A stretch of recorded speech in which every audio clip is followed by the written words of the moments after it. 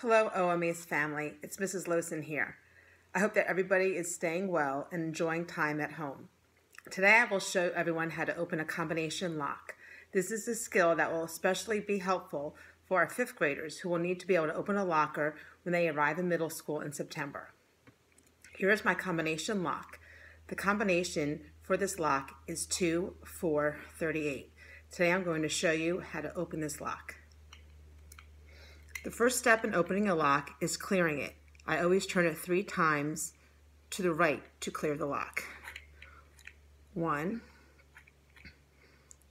2, 3.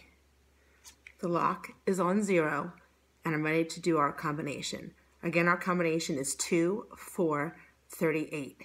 And the key to remember is right, left, right when you're turning the dial.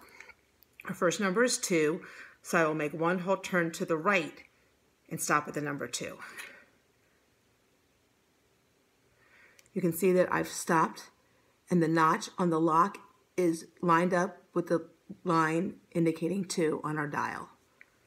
I will now turn the dial to the left and stop at the number 4, the second number in our combination. I will then make a short turn to the right and stop at 38. Which is the third and final number in our combination. I will pull up and I have opened the lock.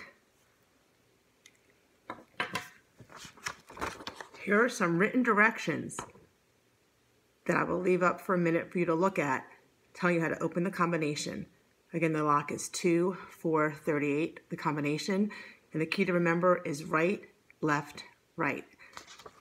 I miss everybody and I hope everyone is staying well. See you soon. Bye-bye.